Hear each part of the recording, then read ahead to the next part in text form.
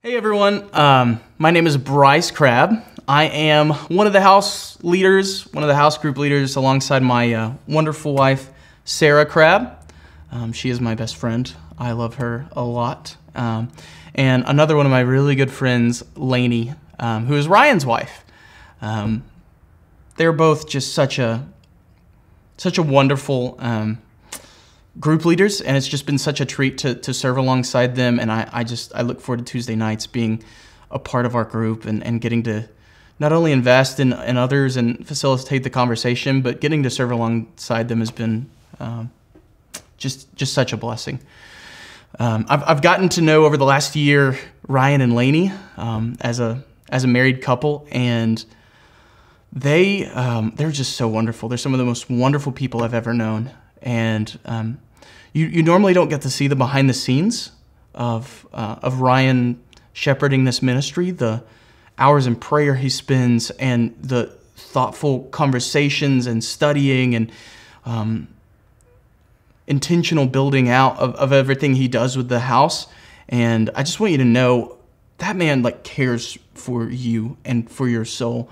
He loves you, and I'm just so thankful to serve alongside him. I'm so thankful that he's asked me to teach.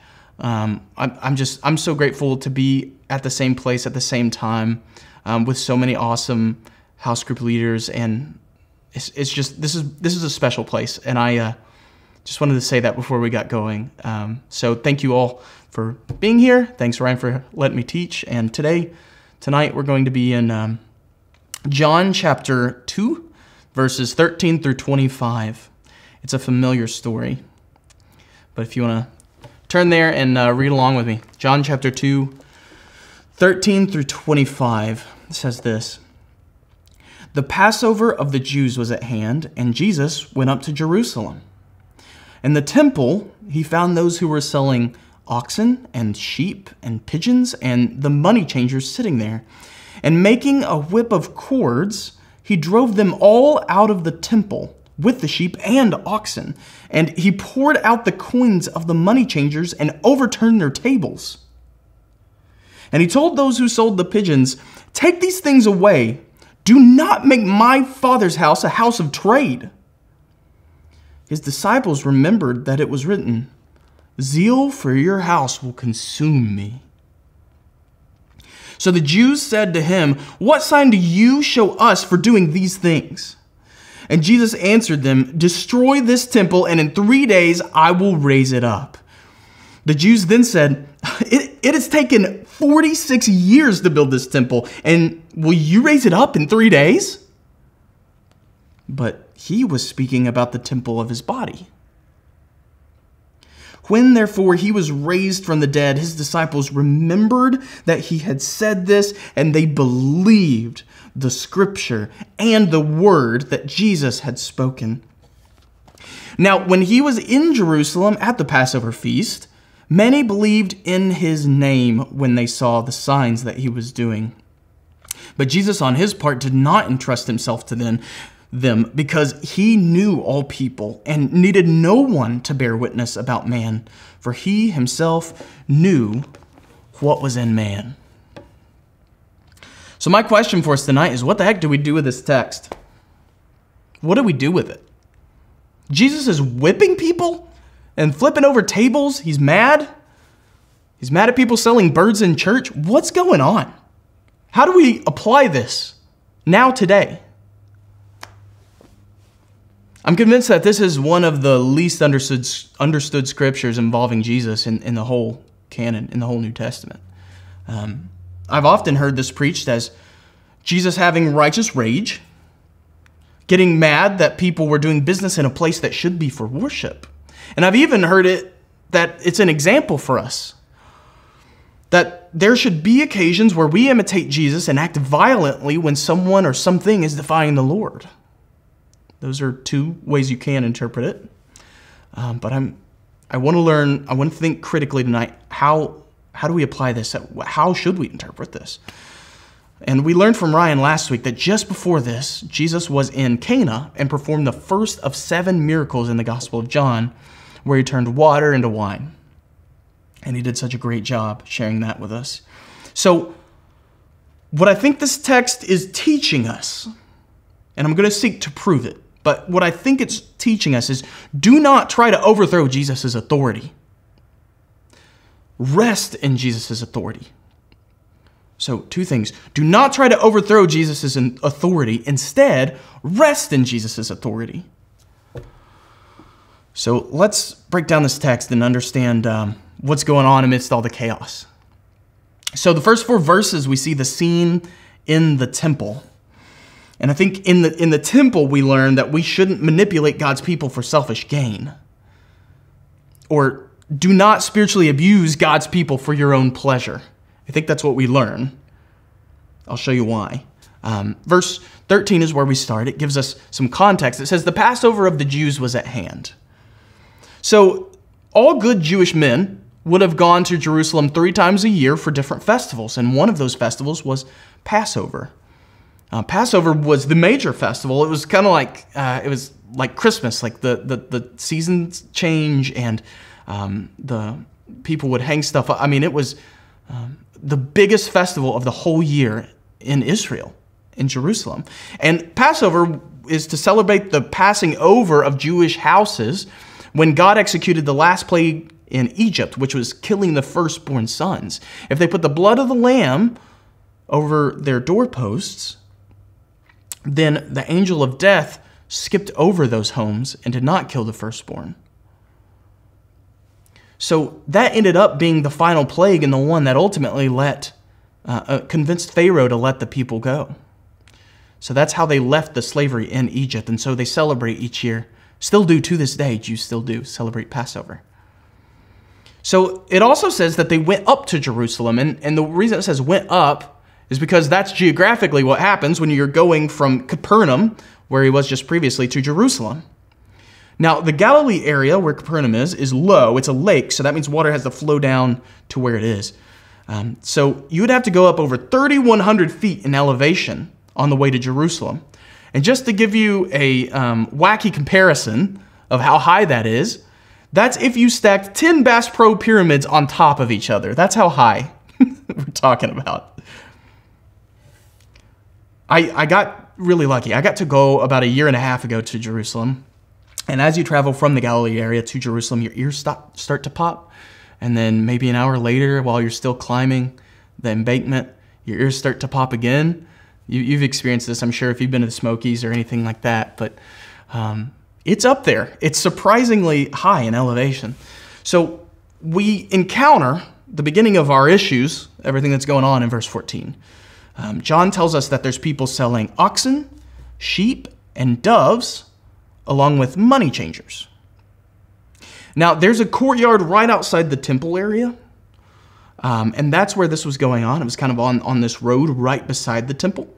But my question is, what's the significance of this? I mean, why is he telling us about oxen and sheep and doves? Was there a livestock auction going on? Like, were they just trying to sell off some doves to some people? Like, what's going on here? If we understand rightly the Old Testament and the Old Testament law, we see that oxen and doves and sheep are animals that are used as sacrifices in the Old Testament in order for us to have a right relationship with God. So it's also important to understand that we know what's going on at this time in Jerusalem. So God commanded the Jews to make sacrifices when they came to the temple, right? So when people came to visit Jerusalem for one of these big festivals, they couldn't bring their own sacrifices because it's way too far away. It doesn't make sense. You wouldn't bring your ox for a 2.5-day walk and you have to carry food and supplies for the ox all the way there. No, you just go to Jerusalem, you buy the ox, and then you have it sacrificed by the priest. Or it doesn't make sense to carry a heavy bird cage with a couple of doves in it. You just go and you purchase the doves there, and then they're sacrificed in Jerusalem. So there was a cartel. I'm not making this up. There was a cartel that ran the stands. The cartel was headed by High Priest Annas at the time. So it was owned by a bunch of corrupt priests in Jerusalem and in the surrounding areas. So it was all the stands, anywhere you could get a sacrificial animal, was owned by this one cartel. They all were in business together, and they knew that they had a captive audience during these huge festivals. So this cartel of greedy priests hike up the prices for the sacrifices more than 10 times the average cost. More than 10 times the cost for these animals. So I did a little research. Right now, you can buy a dove for about $65 on average. Pretty good dove. You can get cheaper, but for a pretty average dove, $65 right now. In the Old Testament, normally you needed 2 doves to make a sacrifice, so that's $130. So you're thinking, okay, go to Jerusalem 3 times a year, $130 a pop for the sacrifice budget. That's doable. You can save up money. You can do that. But imagine going there and coming up to the place where they're selling these animals, and you say, I need 2 doves. And they say, yeah, that'll be $1,300. You'd say, what? Are you kidding me? I can get this for $130 back home. Even better, I know a guy. And they say, yep, $1,300. You say, okay, yeah, sure. You go to the next stand and you say, I'll take 2 doves. Those people were trying to rip me off at $1,300 for 2 doves. Can you believe it? They say, yep, it's $1,300. Take it or leave it.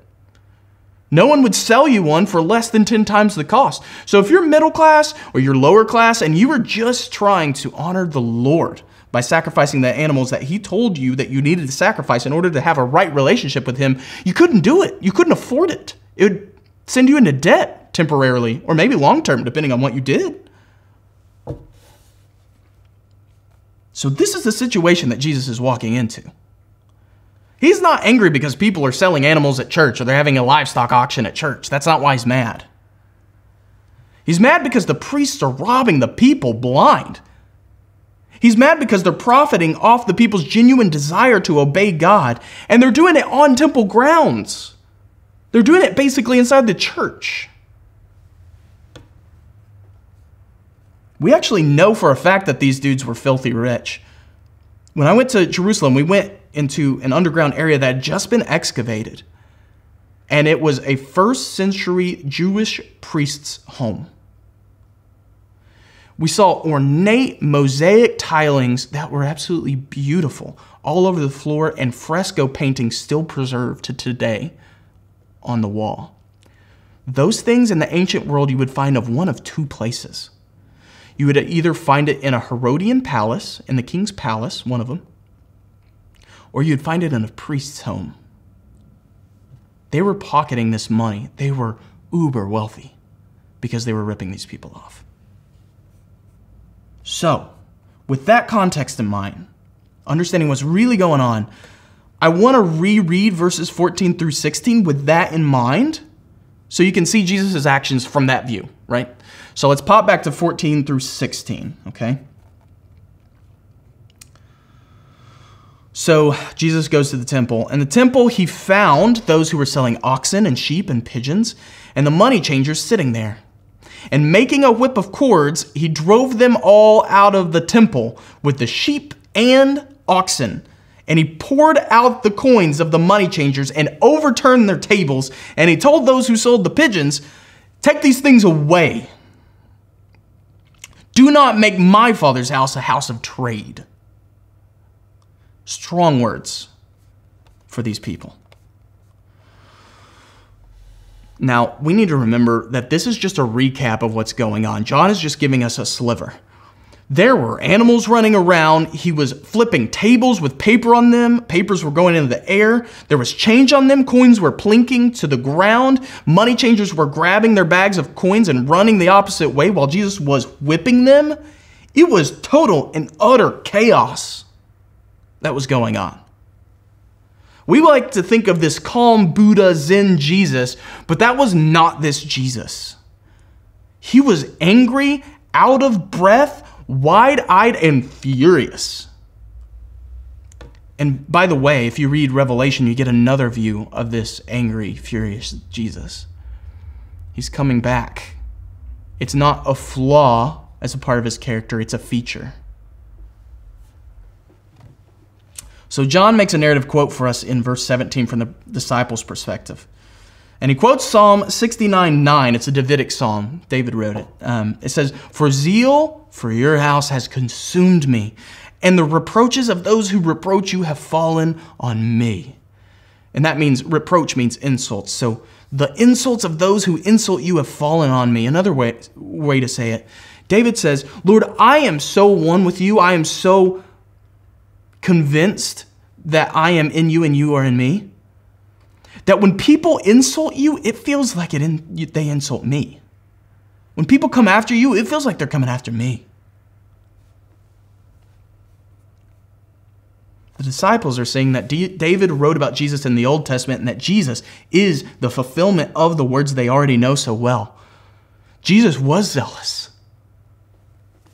He had righteous, holy anger towards the people that were manipulating God's people and using them for their own worldly and selfish gain. Now, I grew up Southern Baptist and went to the Southern Baptist Theological Seminary. That's where I got my degree. So I have a lot of friends and family and a lot of ties to the Southern Baptist Convention.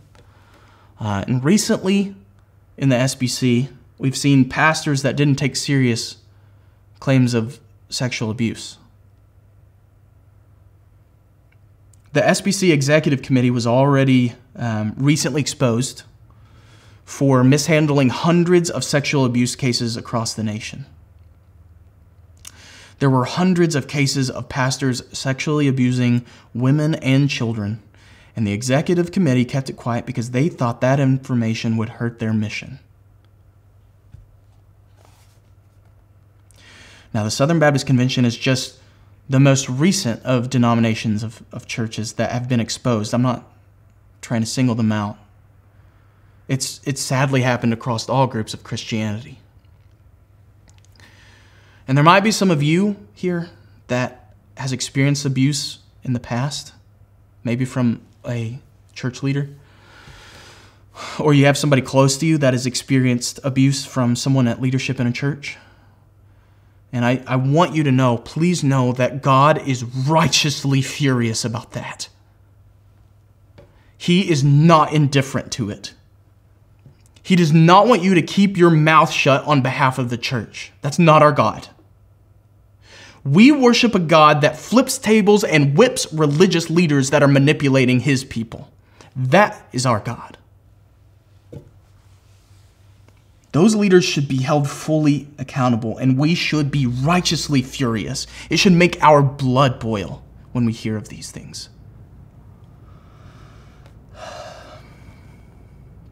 We should also pause and note that Jesus isn't flipping tables because non-Christians are hurting the church. It's because people inside the church are using the church for selfish gain rather than worshiping the one true God. We're quick to point the finger at other people. We're quick to point the finger at atheists or agnostics or political extremists for issues in the church. But Jesus spent more time criticizing the priests than the pagans. He spent more time criticizing the hypocrites inside the church than the heathens outside the church.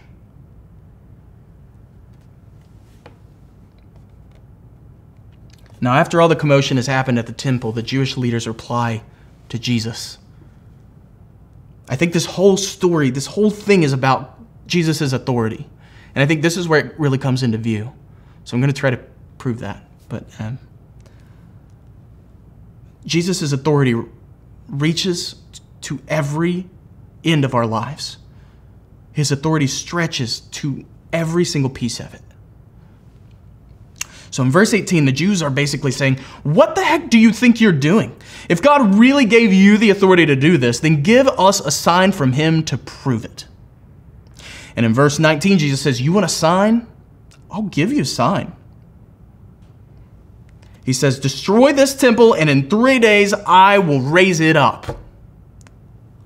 Now, they're standing on the city feet, maybe 10 feet away from the actual physical temple itself. So it was Jesus' intention for them to think that he was talking about that physical temple. In verse 20, they questioned Jesus because the second temple, the one that he was standing beside, the second temple was a modern marvel. It was a beautiful, humongous feat of human ingenuity to build such a massive temple. And it would have taken really expensive technology and very smart builders 46 years, nearly their entire careers, to build this structure. And it's still there. I went and saw it. You can go see it. Shocking. So now this angry Jewish man claiming he's God says, if you want a sign that I have authority from God, you should tear down this temple and I'll rebuild the whole thing in 3 days. That is something a totally insane person would say. Like a total lunatic, crazy man. That is something a total crazy man would say. And that's exactly what they thought, that he was nuts. But John gives us an editorial clue so that we're not just as lost and confused as the Jewish leaders were. He says, Jesus spoke of the temple of his body. So if we can go back and reread what Jesus is saying, knowing what John's sharing with us, here's where we end up. The Jews say, what authority do you have to come into the temple and literally turn our businesses upside down on the busiest day of the year? And Jesus replies, if you kill me, I'll come back to life in 3 days. Jesus is saying he not only will show his authority over where we are to worship, but he'll show his authority over life itself. He's saying, I have authority over everything. It's all mine. The temple's mine. You're mine.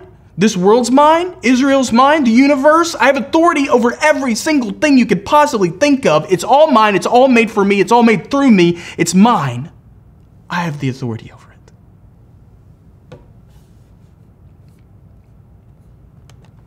In verse 22, it says, they believed the scripture and the word which Jesus had said.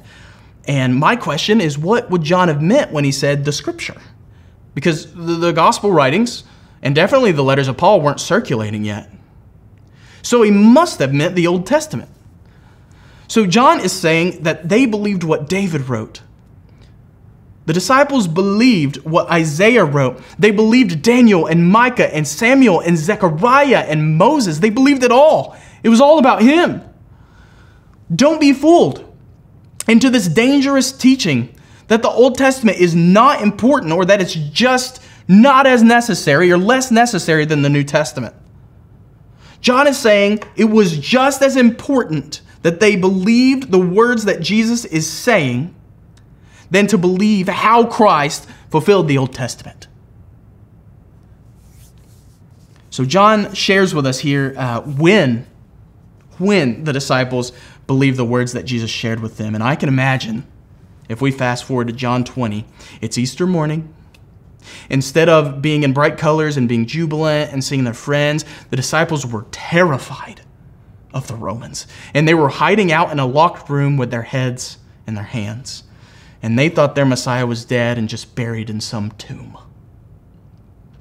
And all of a sudden, a resurrected Jesus passed through the locked door and said, "Peace be with you." And they must have freaked out. And as he showed them the holes in his hands and the wound in his side, their minds started rewinding like a movie, remembering the different teachings and the sayings and the events that happened that foreshadowed that very moment when he was standing resurrected in front of them. And John and the other disciples, they must have thought about the time that their sweaty, angry rabbi was standing outside on the street in front of the temple with coins laying on the ground and animals rushing around and a group of puzzled and angry Jewish leaders staring at him. And Jesus told them right in the middle of the street that the way he would display his authority to the world is by being killed and defeating the grave before the earth had a chance to revolve 3 times.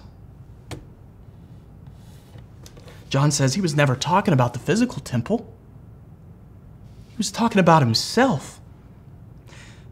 The temple was a place that God dwelled and where humans could interact and meet with God.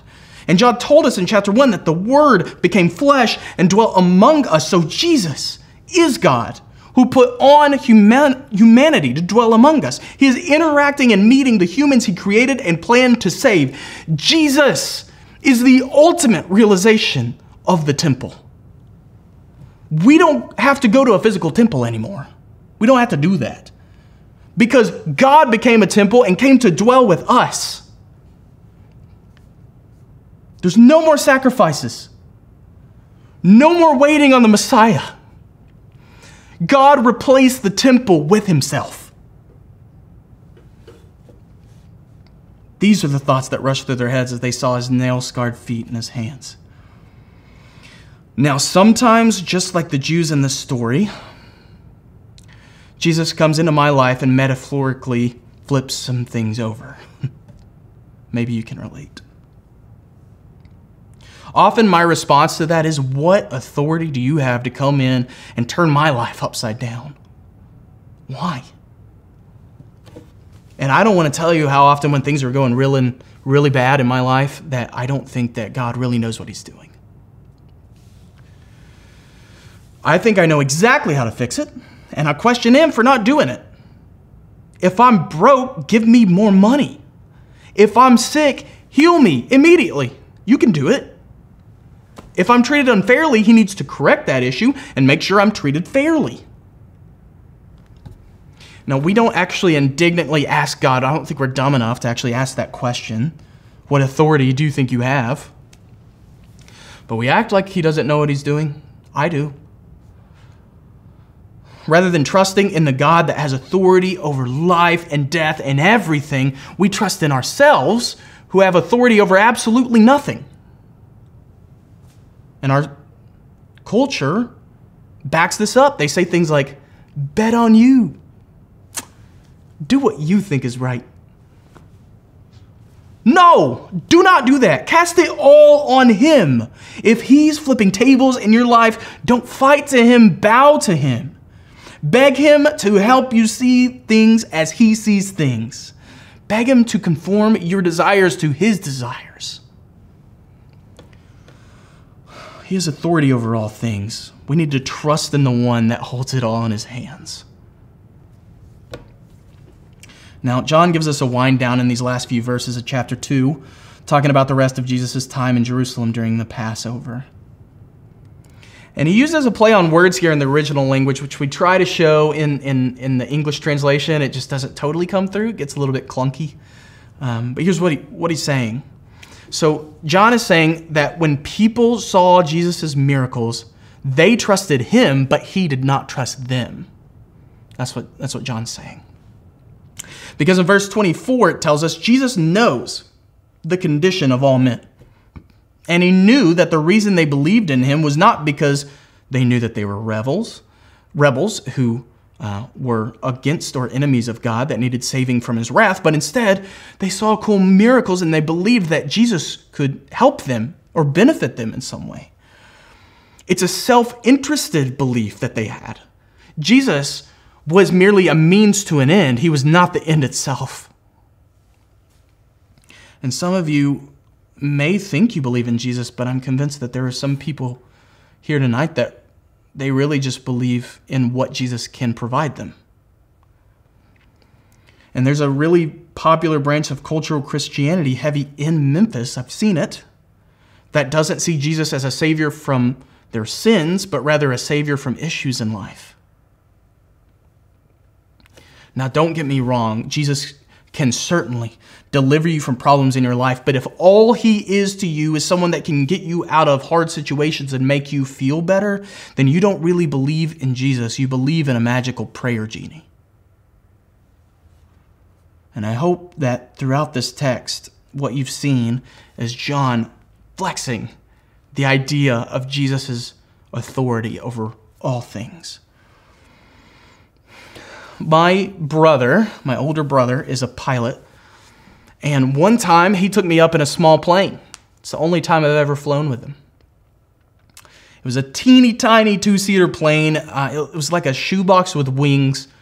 Just very small, cramped, no air conditioning, sketchy plane. And when we took off, when our wheels left the ground and we started up, I thought that was the last moment of my life. I thought that we were going to die. The wind was gusting. The plane was flying sideways. I don't know if you know this, but if you're in a tiny plane, sometimes it doesn't fly like this, like big aircraft. It flies like this, like at a 45-degree angle. I didn't know that. That freaked me out.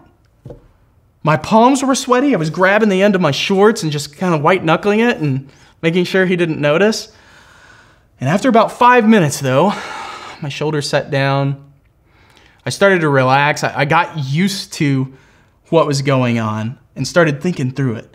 I thought, I know that my brother's well trained. I mean, he's trained other people on how to fly. I know he's well trained. I knew that my brother would never endanger me because he loves me so much. I know he wouldn't do something dumb with me or with my life. And I knew ultimately that there's nothing I could ever do to affect the situation. I don't know how to fly a plane. I don't know what the glowing buttons are. If I wanted to take over, I couldn't take over. It would be useless. So then I sat down and I enjoyed as he flew us over my childhood home in Arkansas, the church I went to, and just a really cool aerial view of like the whole area I grew up. It was awesome. We must understand the same things in our relationship with Christ.